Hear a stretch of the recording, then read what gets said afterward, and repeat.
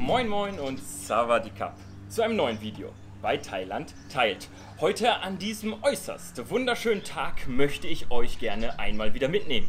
Wir befinden uns auf dem Weg in den Süden Bangkoks. Angeblich besitzt Bangkok ja keinen eigenen Strand, aber eine Küste.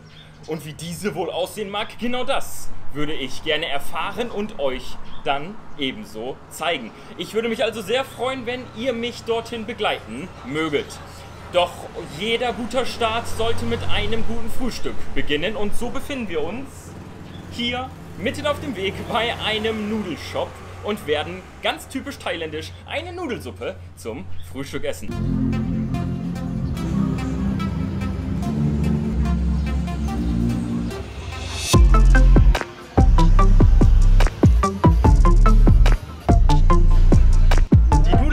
War äußerst lecker, wenn auch ein bisschen deftig, sodass man sich fast zur Ruhe legen könnte. Doch das wollen wir ja gar nicht, sondern wir wollen ja jetzt die letzten Meter in Angriff nehmen, um an unserem Ziel anzukommen.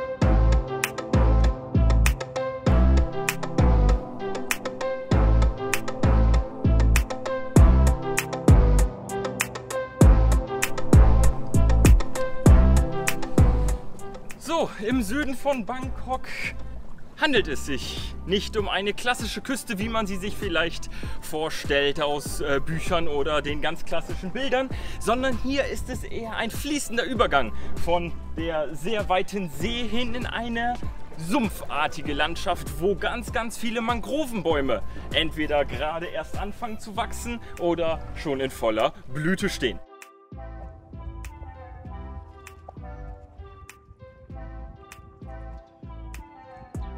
Nichtsdestoweniger ist gerade der Weg hierhin auf diesem Holzsteg zu fahren atemberaubend schön und gibt einem noch ein ganz anderes Gefühl für eine Wasserlandschaft.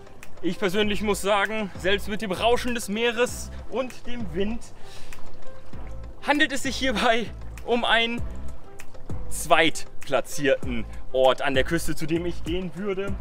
Mit einem Strand und vor allem mit Schwimmen gehen kann man das dann am Ende nicht vergleichen. Ich würde sagen, wir machen uns jetzt auf den Weg zurück. Vielleicht gibt es da noch den ein oder anderen Weg, der ebenso schön ist. Und ich würde mich freuen, wenn ihr mich noch ein bisschen weiter begleitet.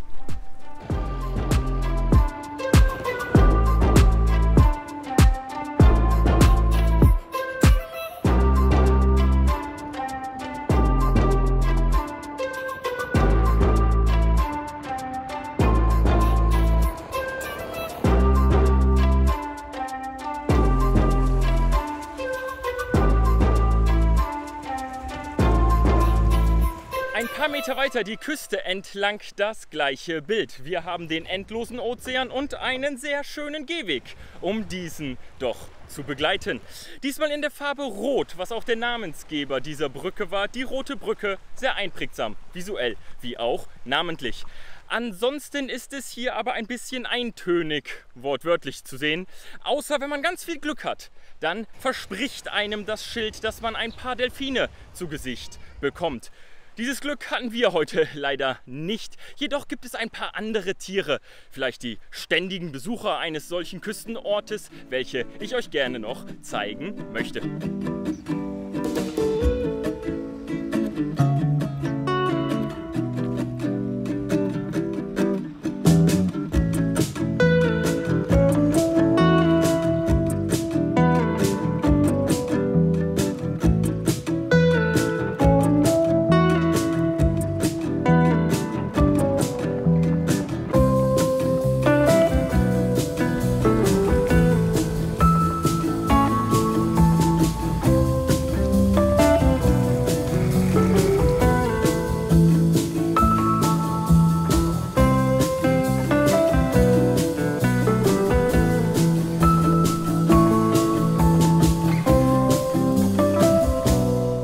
war mein kleiner Abstecher an die Küste von Bangkok. Vielen Dank, dass ich euch dorthin mitnehmen durfte.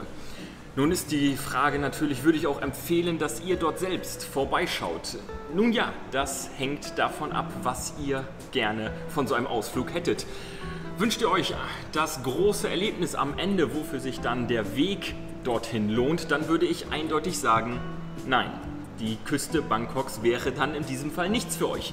Jedoch gefällt es euch, einfach unterwegs zu sein, ein bisschen links zu schauen, ein bisschen rechts zu schauen und ein bisschen was anderes zu sehen, eventuell sogar etwas ländlicher und auch etwas wasserreicheres, dann solltet ihr einen halben Tag in Bangkok zu viel haben, dann kann ich euch empfehlen, dass ihr euch auf den Weg macht und einfach mal vorbeischaut und links und rechts guckt. Apropos gucken. Ich würde mich natürlich sehr freuen, wenn ich euch auch beim nächsten Video bei Thailand teilt wieder begrüßen darf. Bis dahin wünsche ich euch alles Gute.